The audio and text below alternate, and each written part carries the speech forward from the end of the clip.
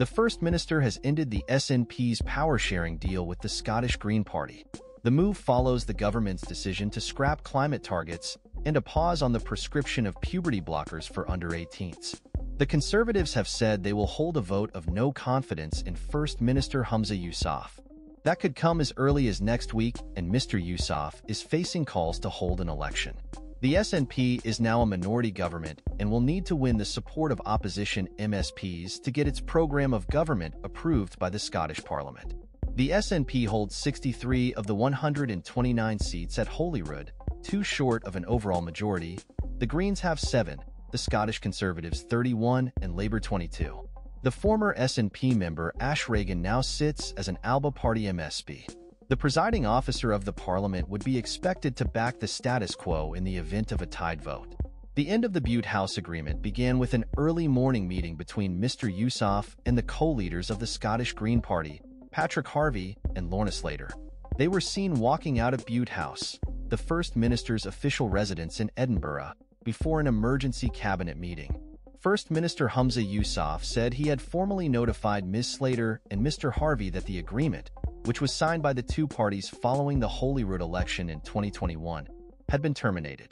The two Green politicians immediately left their junior ministerial posts, which they held in return for their party's support for the SNP-led government. The Greens later said the SNP had sold out future generations. At a press conference later in Bute House, Mr. Yousaf said he had thanked his former colleagues for their contribution to the Scottish government and made it clear the SNP intended to work with the Greens where we can and in the national interest. The Bute House Agreement was intended to provide stability to the Scottish government, and it has made possible a number of achievements, he said. But it has served its purpose. It is no longer guaranteeing a stable arrangement in Parliament. The events of recent days have made that clear, and therefore, after careful consideration, I believe that going forward it is in the best interest of the people of Scotland to pursue a different arrangement. The news that the agreement was being scrapped came days after the Greens announced that party members would be given a vote in the coming weeks on whether they should remain in power with the SNP. Mr. Harvie had previously said he would quit as co-leader if the party voted to end the agreement, but on Thursday he said his position was a discussion for another day. In a strongly worded statement, Ms. Slater described the ending of the Bute House Agreement as an act of political cowardice by the SNP and accused the party of selling out future generations. She also said she was confident Green members would have supported the party staying in government if the vote had happened. She said, "Neither they nor SNP members will have that opportunity. Instead, the most reactionary and backwards-looking forces within the First Minister's party have forced him to do the opposite of what he himself had said was in Scotland's best interests."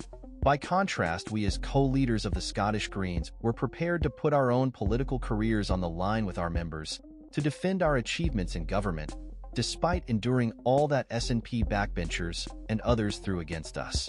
The relationship between the two parties came to a head in the wake of the SNP Energy Secretary Mary McCallan's announcement last week that Scotland's target of cutting carbon emissions by 75% by 2030 compared to 1990 levels was out of reach and would be scrapped.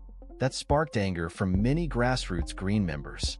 Scotland's NHS also said it was pausing prescribing puberty blockers to under-18s referred by the country's only specialist clinic, following a report by Dr. Hilary Cass.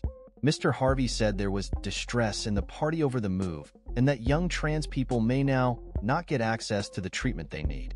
The First Minister said on Saturday that he valued the power-sharing deal with the Greens, adding, "I think we've achieved a lot together in government. I want to keep achieving a lot."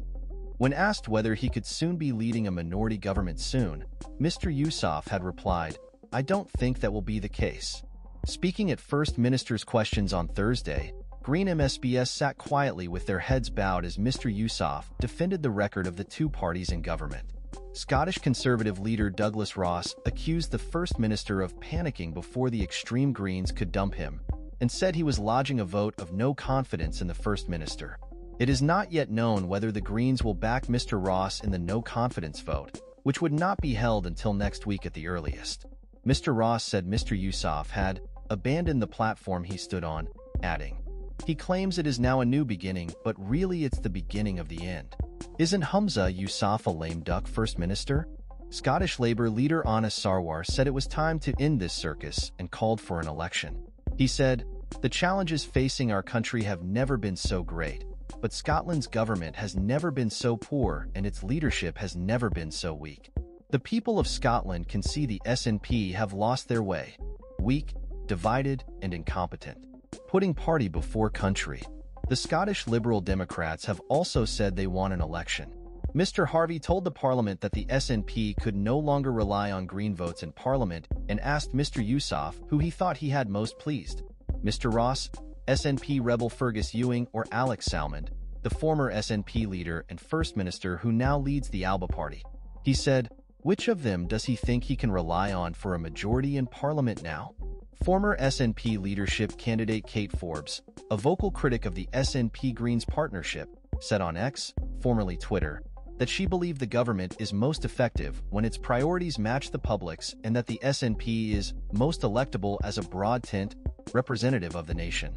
She added, "Amidst all the differing views in the SNP about this decision on the Butte House Agreement by the FM, some delighted and others gutted, it is worth recalling our core objectives: to serve Scotland's people, end inequality, eradicate poverty, govern well, and pursue prosperity, like other Indie nations."